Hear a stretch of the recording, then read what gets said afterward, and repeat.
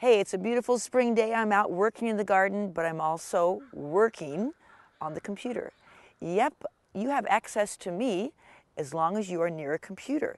Now, this is plantersplace.com. This is the website that I answer your gardening questions on 24 hours of the day. And it usually takes me just about 48 hours to get back to you when you ask me a gardening question. So all you do is go to the website, plantersplace.com, and then you're going to see at the top of the page here at the website, it has a tab that says Ask the Expert.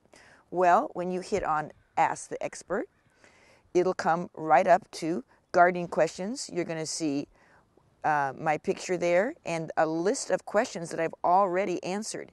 And that is where you can ask me any garden questions. So let's see today what I've got here. The question today is, how can I grow perennials when all I have is shade? Well, perennials, if you're a beginning gardener, are plants that return year after year. And there's some great perennials for the shade.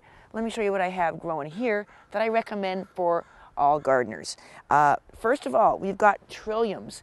This is a great big red Trillium. Look at the size of those leaves, red blooms. Next to it is another woodland perennial called Bleeding Heart, lacy foliage. The flowers are just starting to bloom.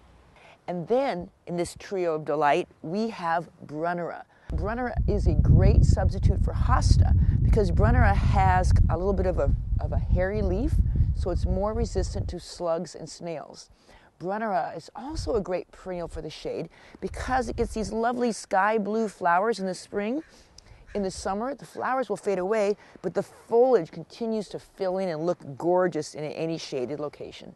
So here's 3 perennials for the shade: Trillium, the big red Trillium, Bleeding Heart, and Brunnera. I got that one answered. Go ahead and ask me another one.